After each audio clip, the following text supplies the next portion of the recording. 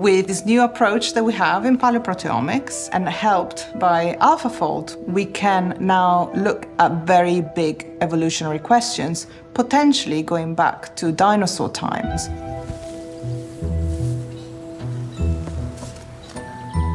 In Australia, there are thousands and thousands of eggshells that are buried in the sand.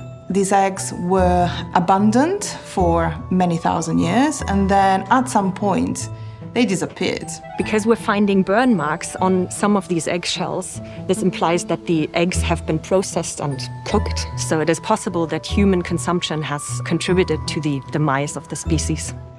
For a long time, these eggshells were identified as belonging to a very big extinct bird. The bird goes under a number of guises. Genyornis newtoni. It's often called a thunderbird. And then we have this great name, the demon duck of doom. So the thunderbird was a really large flightless bird, similar to an ostrich. And unlike an ostrich, it has a much larger head and a much larger beak.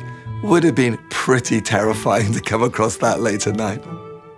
But there were kind of two different hypotheses. So one group wanted to believe that these eggshells belonged to this very large fossil of an extinct type of bird. Or the alternative was it was a much smaller bird. A much less impressive bush turkey. The eggshell was fairly thin, and the egg itself would have not been too big either. The question was, what sort of bird then was laying these eggs? And there was a big controversy about this, and we could solve it using palaeoproteomics.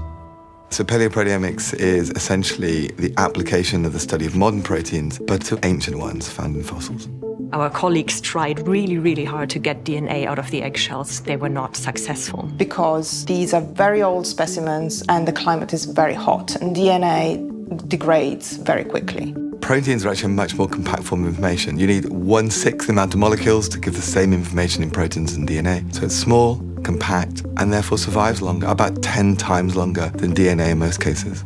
So the way we went about this was to try and extract all the little bits of proteins that are preserved in the eggshell. We then put them together like in a jigsaw puzzle. We can then compare with modern bird sequences and work out where it fits in the bird family tree.